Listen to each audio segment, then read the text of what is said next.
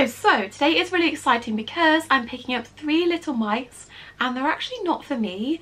They're coming into our rescue, which is funny because I did exclusively say that we can only take rabbits and guinea pigs because I have very limited indoor space, and my friend that I'm running the rescue with, she has even less indoor space, so can't really take too many small animals like rats, gerbils, hamsters.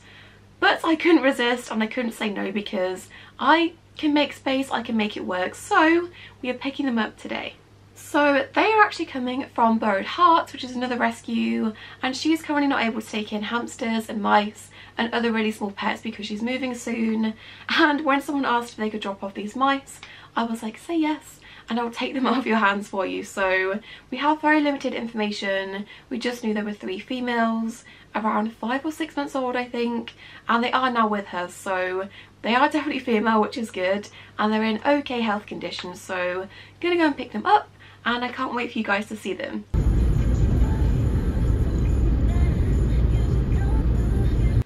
Okay, I've got them and I just need to take a minute because we were just centimetres away from having a car crash, and where I live is surrounded by countryside and forests, and our deer populations are thriving a little bit too much because they are always on the road, but you kind of learn there's certain places they're most likely to step out, and I wasn't going the speed limit because I was expecting this at any minute. Car behind me didn't get the memo, they were riding my arse the entire time. So when 2 fully grown fallow deer stepped out in front of my car, they are literally like half the size of my smart car, I couldn't brake because the car behind me would have slammed into us. So I don't know how I managed to do this, but my instinct was to just go full-blown Mario Kart mode. I managed to like swerve my way through these 2 deer in the middle of the road without having to brake at all. I don't know how I did it, but we're alive, the mice are alive, the deer are alive. My poor mum was clutching onto the mice for dear life, making sure that they didn't get flung if we didn't end up crashing into the deer or into a ditch or something, but I somehow managed to avoid this. Don't know how, but we had a near-death experience. Well, we would probably be fine, but the deer definitely would not have, and that makes me really sad. So we're home.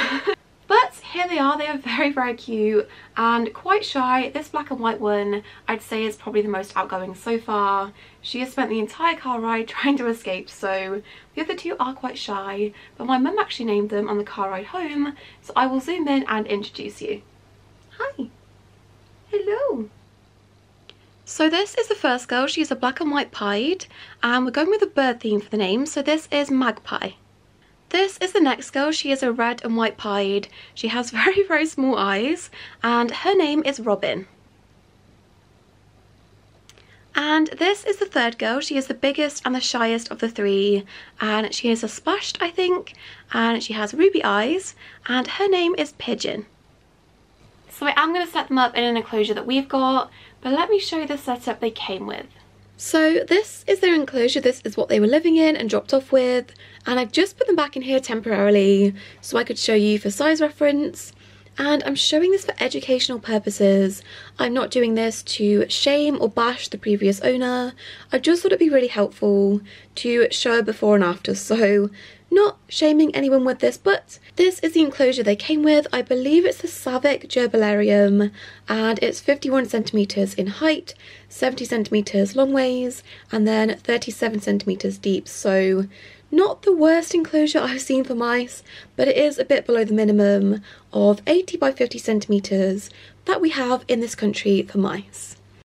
To be honest, if they just made this cage slightly bigger and ditched the weird metal shelf in the middle, it would be a fairly good enclosure because you can actually put quite a lot of bedding in the bottom. They haven't, but you can if you wanted to, and with most bird cages you just can't do that, so if they made this a few centimetres bigger it wouldn't be as bad. But there's not much bedding in the bottom, and the bedding they have used, it is just shredded paper, which isn't the worst bedding. It's not dangerous, but it's not very absorbent, so they definitely have a smell to them. So it's not the worst enclosure I've seen with rescue mice. I've definitely seen a lot smaller, but the biggest concern is the lack of enrichment. They have got a couple of toys. They've got a ladder and a few chew toys. Hello. And most of the toys seem to be in the base, so there's a few like chew blocks, and I think this is supposed to be what they're sleeping under, just a couple of like coconuts. but there's not really anywhere for them to sleep properly. There's not really many toys, climbing toys, chew toys, enrichment, foraging toys.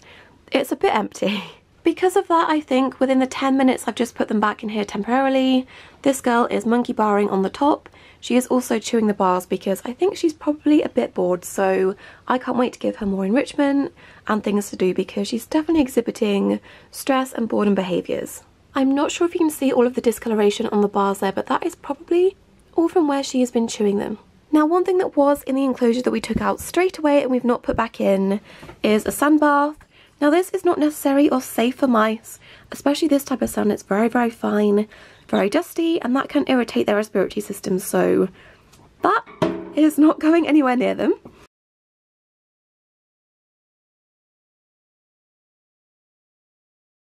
They did also come with a container of their food. Now, looking at this, I'm not entirely sure what brand this is exactly. I'd probably say it's something like Reggie Rat and Mouse mix or something. There's a lot of corn, a lot of pieces of like pea flakes and things.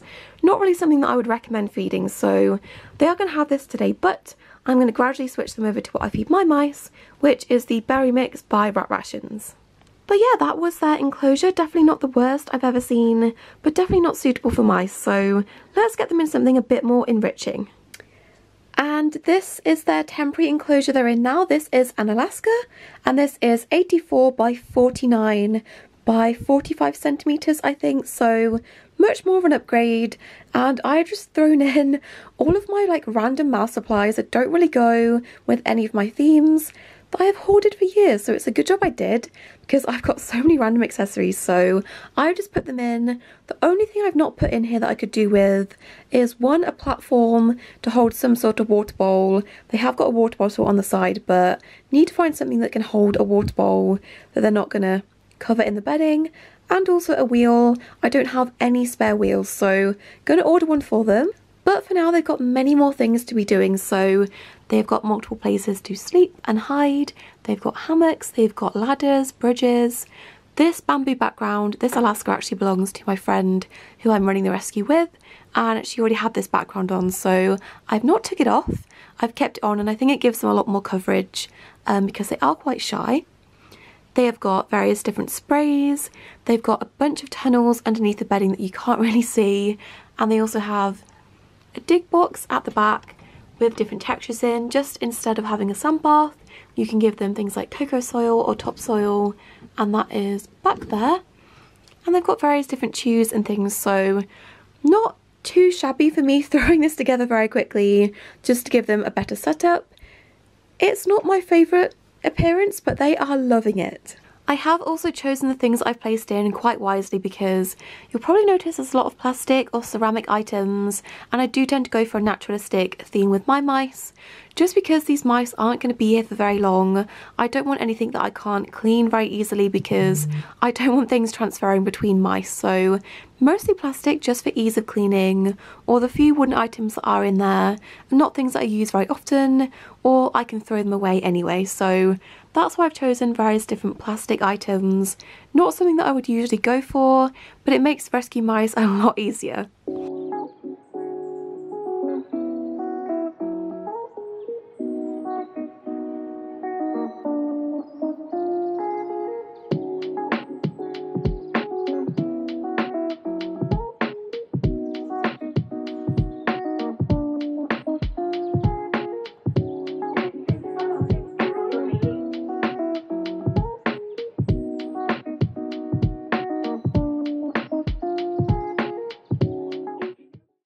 Okay, update. It's a few days later and I've got them a quick wheel, as in the delivery was quick. I'm sure the wheel will also be quick too, but I've just gone for the Trixie wheel and I had no idea they were doing these in like pastel-y neon colours.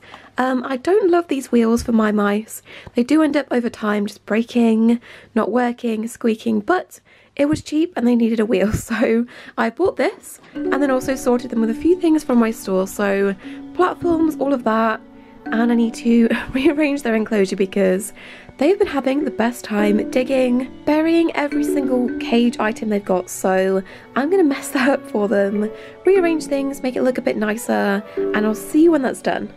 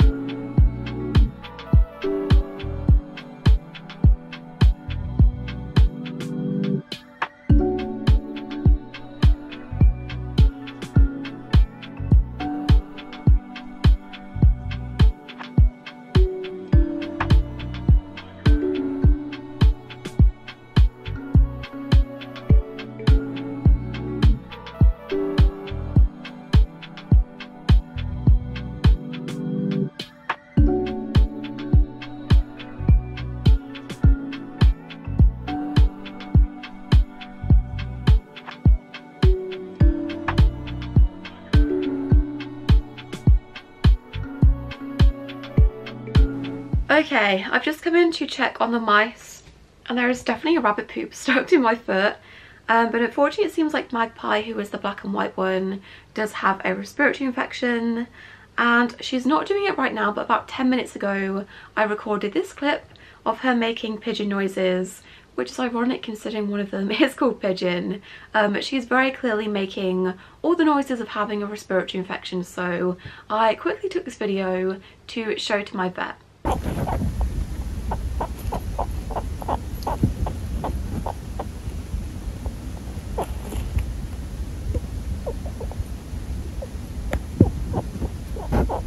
So I was really hoping they'd avoid anything like this. They've been here for about a week or so and I've been monitoring them really closely. They've been fine, the other girls are fine, and she's still finding herself. She's active, eating, drinking. She's just very noisy when she breathes, so it could be any number of things. It could be something with the previous setup, with the ammonia that was in there, or the sun bath, or it could be something here that's irritating her. So I have booked her a vet appointment and they can't get her in until tomorrow, so I think she'll be fine until then, but I'm gonna take her to the vets, hopefully get her some antibiotics and get her sorted. This lighting is driving me nuts. I can't position myself in any other way that's not reflecting on my glasses, and if I take them off I'm going to get a migraine. But if you would like to help in any way by donating towards their vet bills, however much this is going to cost us, things like treats and food and accessories whilst they're here, the link to our PayPal is going to be in the description. We do also now have a bank account you can donate to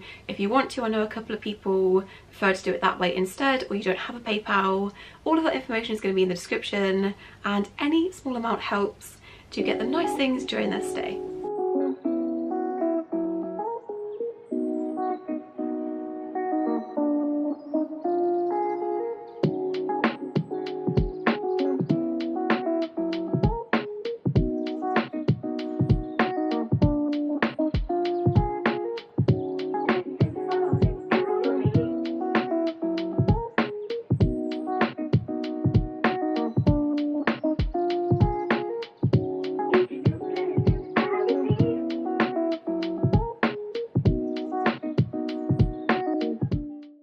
I feel like most of this video has just been me sat in one spot on the floor, but I thought I'd give you an update on how the mice are doing, specifically this little lady after her vet visit.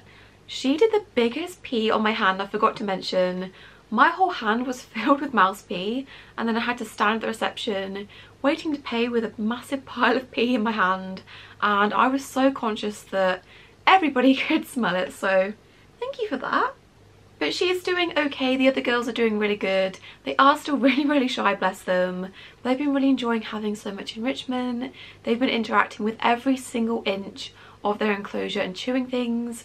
And luckily Robin, who I think was the biggest suspect of chewing the bars, hasn't done any of that. I've not seen her doing it, I've not seen any damage, so I think she's a lot happier. But this little girl is doing okay. She has good days and bad days. She had about 3 days where she wasn't making any noises. She had no symptoms. Hey. And I was hopeful that she was on the mend, but then she threw a spanner in the works and started making the noise again. So it's been up and down. She's got a couple of days left of her antibiotics, and then I'm going to kind of reassess and see whether she needs to continue or if she needs different ones. I really gotta pee right now. I'll just pee right here. The good news is they have actually been reserved. They had a couple of people that were interested in them and one person has reserved them, so we're just kind of waiting for her to get better and not show any symptoms, and then they can go to their new home. But yeah, even though they are going to be staying here until she's better, there's not too many other things to update you on. I think this video is probably already a lot longer than I expected, but I hope you guys enjoyed meeting them. I hope you enjoy this kind of video where I'm rescuing things and showing you them.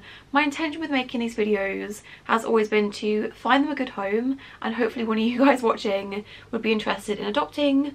But they've all got adopted pretty quick before I even had the chance to put the videos out there, so I'm going to carry on as long as I'm rescuing. And I will probably take in more mice, even though I said that I wasn't going to, because they are no hassle. Obviously she's had her whole health thing, but I don't mind. I really enjoy looking after them, and you're no bother at all, are you? But yeah, please send good thoughts to Magpie to get better as soon as possible so she can go to a new home. She's of course be living with her 2 sisters and then the other mice that their new owner has. So wish them good luck in their new home and don't forget to subscribe and I'll see you soon. Bye! Say bye!